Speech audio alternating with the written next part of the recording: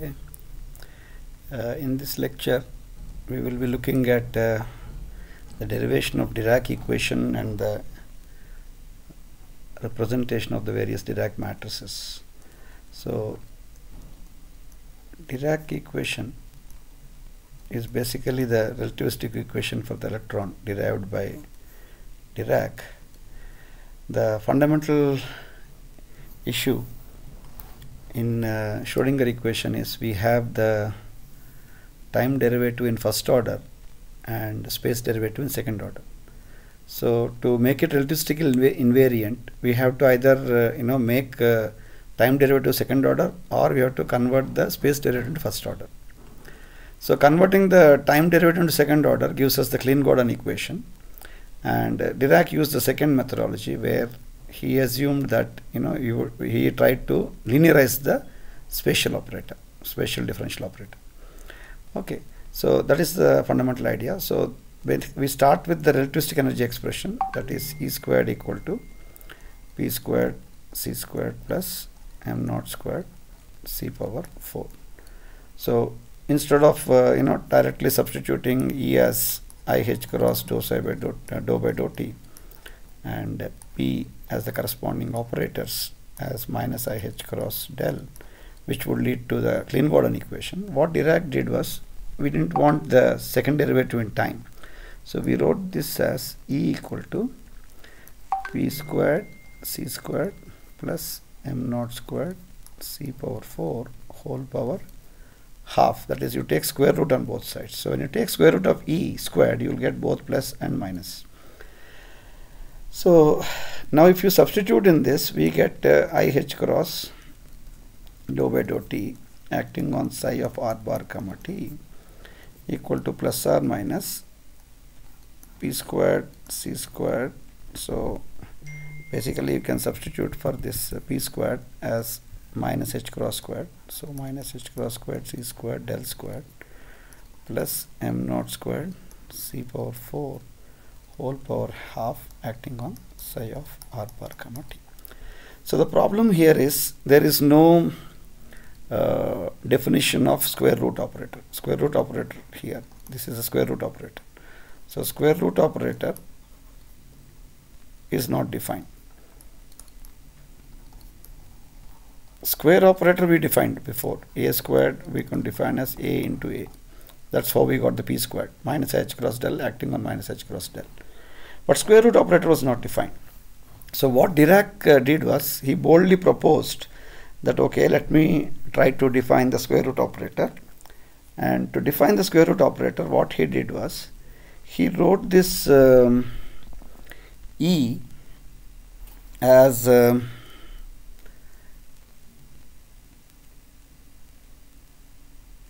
he tried to write this E squared as equal to P squared C squared plus M naught squared C power 4. He tried to introduce, he took out one C common and introduced parameters alpha x px plus alpha y py plus alpha z pz plus some beta times M naught c. So this whole squared, this is how he's written it. So now what he did was, he opened up this entire thing and then tried to equate both sides and obtained the conditions on these alphas and beta, and they happen to be following this, because when you do this opening, you will get alpha x squared equal to alpha y squared equal to alpha z squared equal to beta squared equal to 1. And the other thing you will notice is that alphas and beta, they all anti-commute, just like in Pauli matrices. That is, we will have alpha x alpha y plus alpha y alpha x equal to 0. Similarly, we will have alpha y alpha z plus alpha z alpha y equal to 0. So you get the point. Similarly, alpha z alpha x plus alpha x alpha z equal to 0. So you just similarly you can also have expressions alpha x beta plus beta alpha x equal to 0, alpha y beta plus beta alpha y equal to 0, and alpha z beta plus beta alpha z equal to 0. So all of them anti-commute and by pairs, and they all actually square to 1. So these are the properties of alphas and beta. So obviously these cannot be numbers. So these have to be matrices. These have to be matrices. Okay, we will try to find what these matrices are in a minute. So now we have E to be equal to plus or minus C times alpha x px plus alpha y py plus alpha z pz plus beta m naught c, whole power half and whole squared. So that will get cancelled. So you have an linearized equation here. Now one thing what we should notice is when you try to, what do you mean by this negative sign and plus sign, positive sign? So it hardly matters whether we take a plus sign or minus sign, because when you replace alpha x by minus alpha x and alpha y by minus alpha y and alpha z by minus alpha z and beta by minus beta, all these relations are still satisfied. So one can choose any one of the two signs. So we will try to choose the plus sign, and so we can write E squared. Basically let us write E only because we want E. The energy is nothing but the Hamiltonian operator, which now we will write as plus C times. We can write this as alpha dot P plus beta m naught C. So now we can obtain the Schrodinger equation by replacing E with IH cross by dou by dou t and acting upon a psi of r bar comma t, which will give you obviously H acting on psi of r bar comma t, the Hamiltonian. That's not really required to write that specifically, it becomes too long. So let me directly write. So C times, if I substitute for P as minus IH cross del, so minus IH cross C, let us write it in detail, alpha x dou by dou x plus alpha y dou by dou y plus alpha z dou by dou z, acting on psi, and plus beta m naught c squared acting on psi. So this equation here is what we call as the Dirac equation. Okay. So now what are these Dirac matrices that will satisfy this equation? So first thing that we have to understand is all these matrices square to 1. That means so let us talk about the Dirac matrices. So since all of them square to 1, that means they can have both alphas and beta have to necessarily, they have to be matrices, they cannot be numbers, they have to necessarily have eigenvalues to be either plus 1 or minus 1. This is first thing, because alpha squared, alpha x squared equal to alpha y squared equal to alpha z squared equal to beta squared equal to 1. All of them square to 1, therefore they should necessarily have eigenvalues which are plus minus 1. This is first thing. Second thing is, if you look at alpha x, let us say, we can write alpha x as alpha x into beta squared, because beta squared is 1, which we can write as alpha x into beta times beta, and alpha x and beta anti-commute, so you get a minus beta alpha x beta. Now if you were to consider the trace of this matrix, so if you take trace of alpha x, it will be trace of minus beta alpha x beta.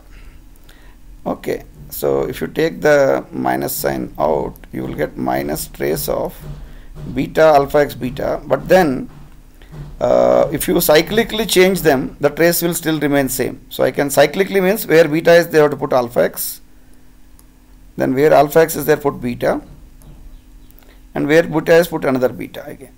Because trace of ABC, when you cyclically change ABC, you will get trace to be equal.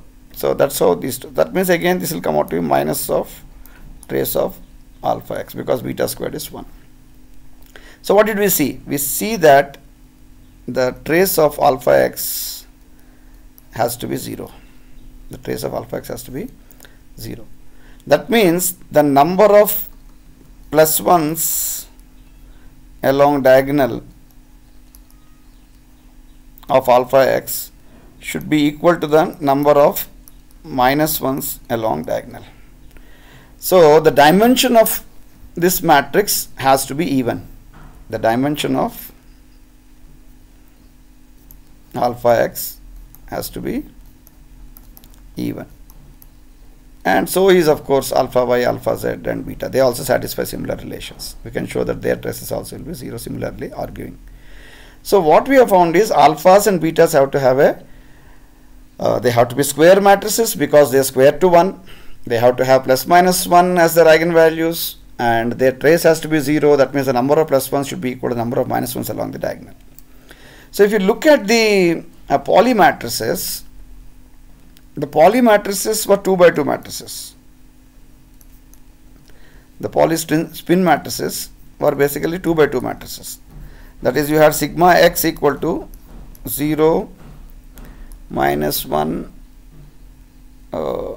poly matrices 0 plus 1, I think 0 plus 1, 1 0. Sigma y is basically 0 minus I, 0 minus I 0, and sigma z was equal to 1 1 0 0 minus 1. What one will notice is it's impossible to find a fourth matrix which will anti-commute with these three. So therefore the alphas and beta of Dirac cannot be 2 by 2 matrices. So the next dimension which is even is only n equal to 4. Is only n equal to 4. Right? So n equal to 4. That means we need to look for 4 by 4 matrices. So what we do is we choose beta matrix to have equal number of plus ones and minus ones along the diagonal. So we take it as I 0 0 I. Basically where I is, basically you should write it as a 4 by 4 matrix like this. 1 0 0 1, and this is a 0 0 0 0, and this is 0, so this should have been minus I here. Yeah, 0 0 0 0, then you can keep a minus 1 0 0 minus 1. So the number of plus ones are equal to number of minus ones. This is how you write the beta matrix. And then what we do is the rest of the matrices we build them from the poly matrices.